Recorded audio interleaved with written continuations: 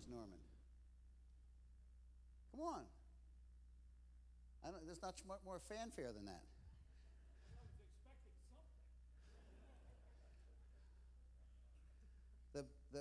something. The announcements of somebody, the way to announce somebody, the more famous they are, the less you say. My shortest ever introduction was I got up there and I said Q when it was Quincy Jones. So Norman's not bad. Q. Norman's not bad. Yeah, he did his first picture with me. Really? Yeah.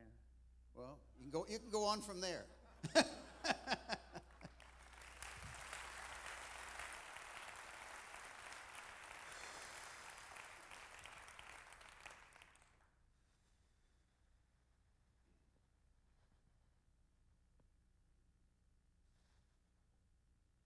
This is my first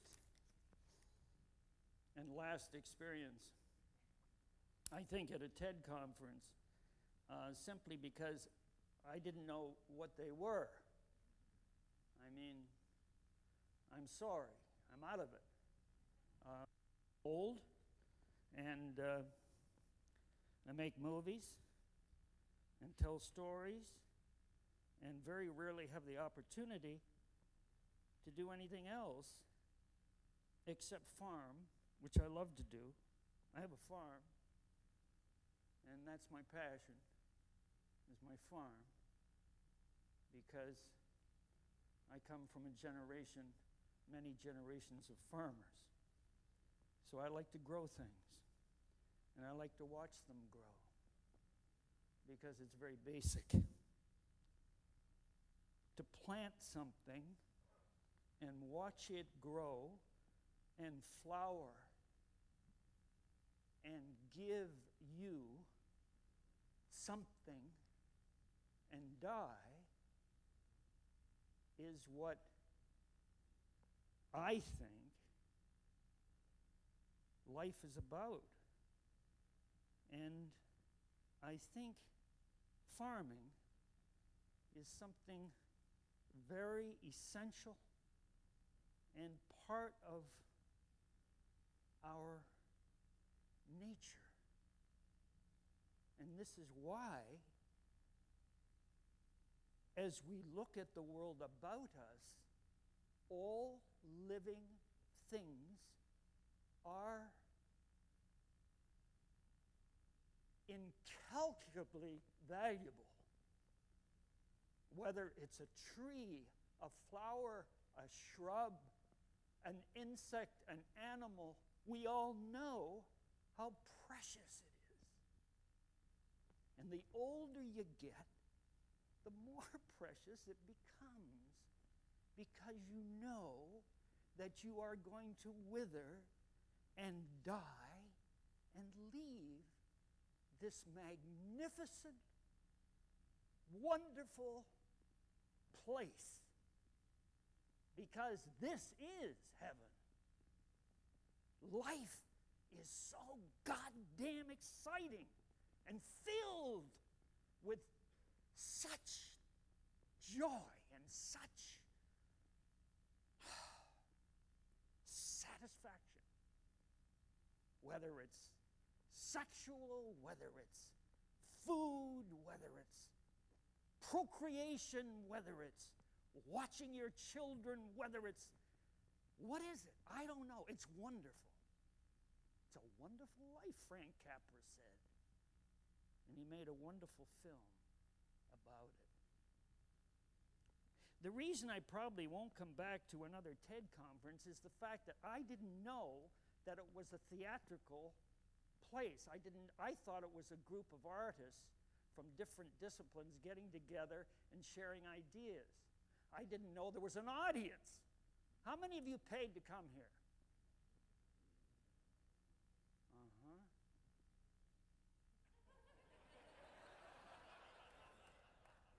He's an American. You've been had, kids. Boy, they know how to do it, don't they? They can even get all these great Canadian talent, all of these people, these people we all want to share and listen to, and they can bring them all together and make money. I wonder how much Moses is making of this. I don't know.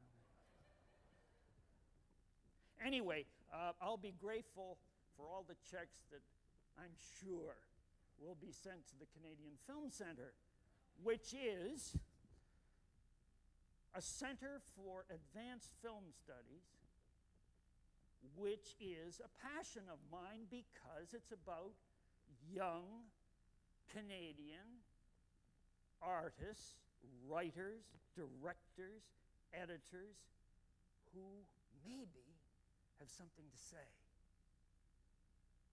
And it's time. It's time this country had a piece of the screens of the world. It's our time. I know it's tough. Got 250 million of them down there. And I know Hollywood's big. And I know it controls and programs. They told me to dress down today. They told me not to talk about what I do for a living, but talk about my passions. They told me how long I would have. They told me when to be here. They told me all of these things. They programmed me. And you, my friends, are being programmed. And you know it. We're being programmed every goddamn minute of the day. I can't get past 10:50 in the morning without a Starbucks. I gotta have a Starbucks. And it's gotta be with 2% thing, with the latte, the bing, and the cappuccino with the thing. Have you heard these people? And everywhere you go, there's a Starbucks.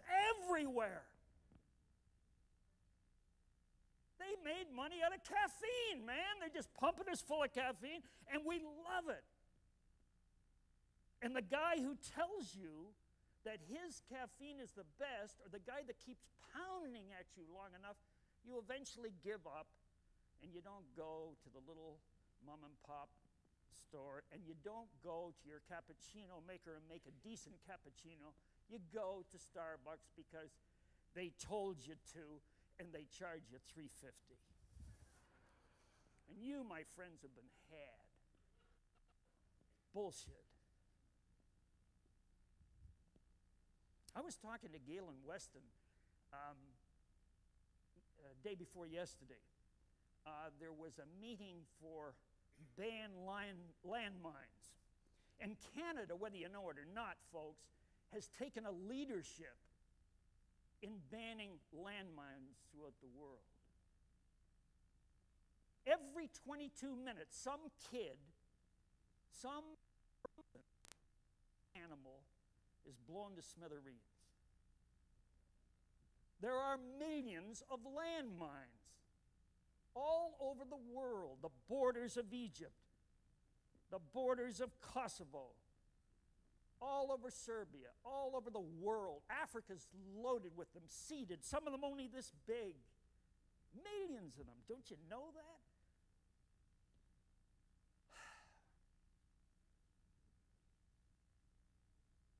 And thank God, what's his name? Lloyd Ashworthy, our Minister for Foreign Affairs, had the guts to stand up and say, well, we got to stop this, and we're going to do something about it, and Canada wants to take some leadership, and Bill Clinton didn't support it. And Bill Clinton's a friend of mine. I've slept at the White House. I've slept in the Lincoln bedroom. I have. And it was wonderful.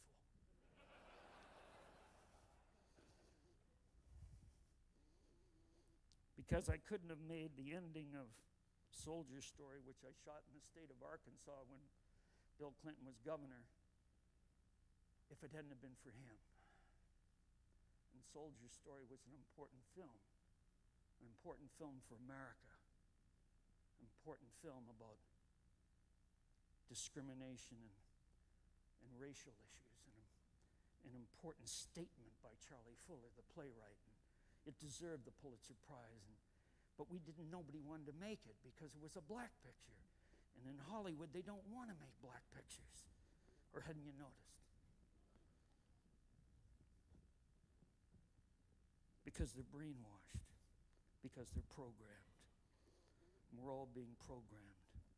And I said, what am I going to do? I need 500 black troops to march down the street with pride and dignity. And Glenn Miller's going to be playing in the background. And where am I going to get 500 black troops? I don't even have enough money to train 10.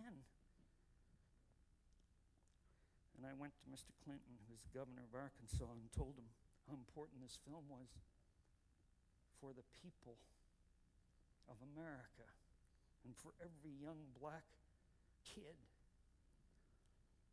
and about the segregation of the army, how black citizens were asked to go and give their lives for a country that they couldn't even go and get a cup of coffee at Woolworths, or go to the bathroom, or drink out of a water fountain.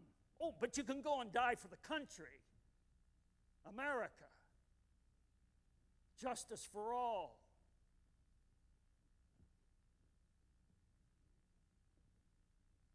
Life, liberty, and the pursuit of happiness enshrined in the Constitution. Americans love to talk about the Constitution. They love to talk about the freedom of the citizen. Well, what about the freedom of minorities? That's a group. What about the freedom of Jews? There were 6 million of them exterminated. What about them? What about old people? What about women? Every man should be given the right to life, liberty, the pursuit. What about women? You know why? Because the people who wrote the Constitution owned slaves. And because women weren't important. So we got something called human rights, because those are civil rights. And civil rights are very important in America. But what's important to me is human rights, how we treat each other. And that's what this country stands for, and what we all should stand for. And every one of you should be adopting a minefield, and we should stand up for what is right, what is true. I don't know what I'm talking about, but I'm talking about something that I feel strongly about. And I think that's what this conference is about. We should talk about something we feel strongly about. Timing. Whatever you do in your life, timing is going to be the most important aspect. To have the right timing.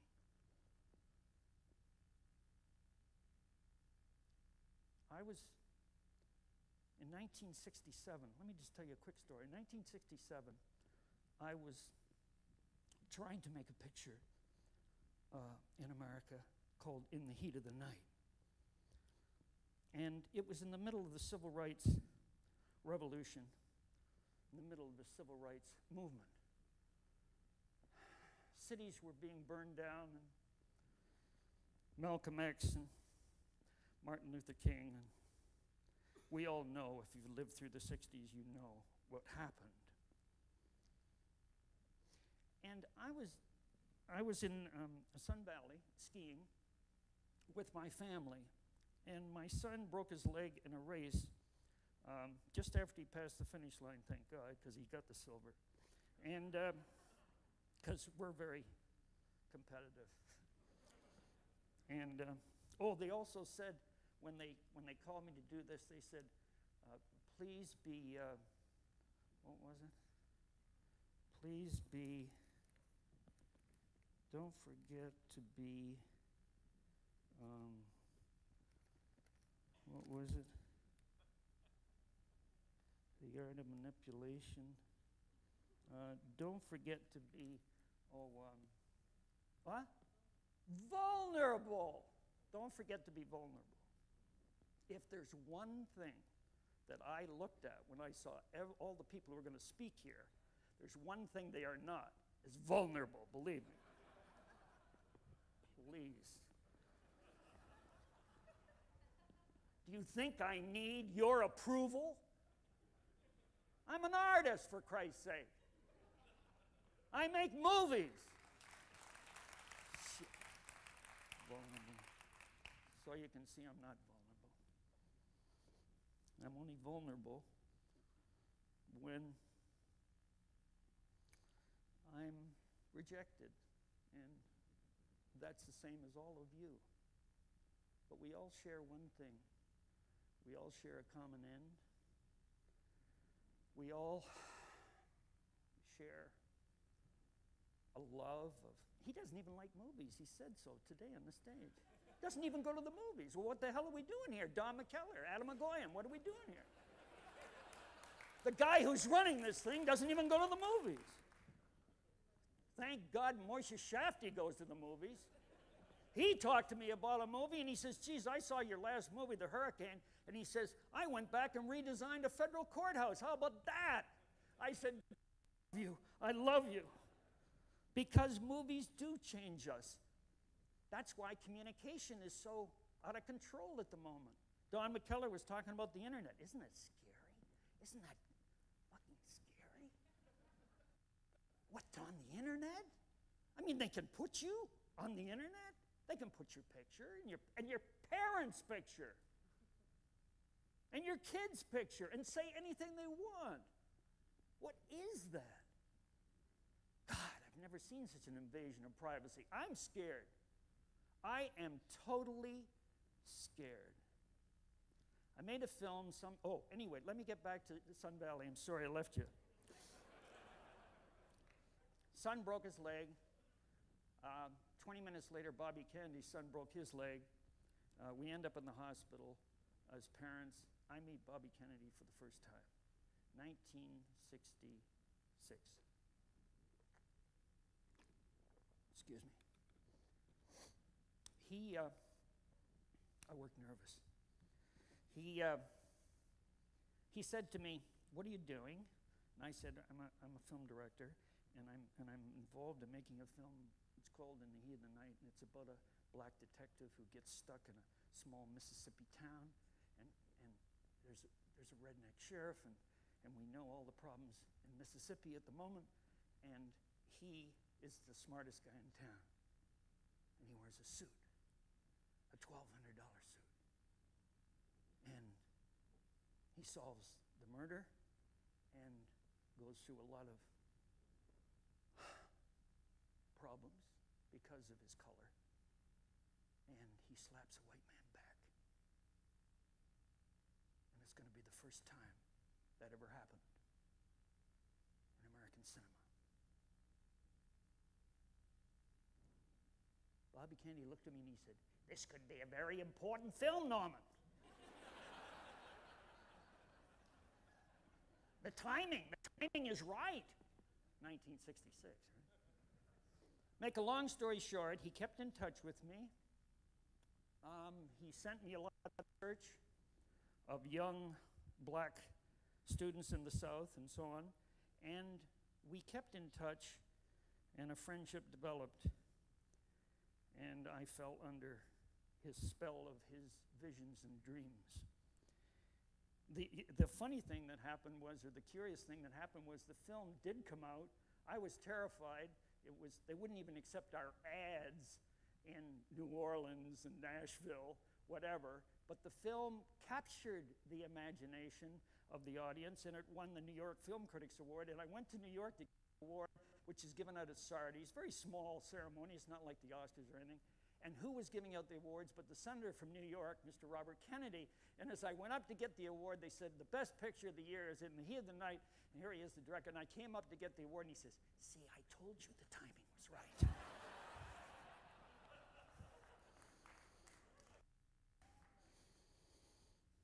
And we lost him. We lost him a year later in the kitchen at the Ambassador Hotel. And I was with Melina McCoy at that moment of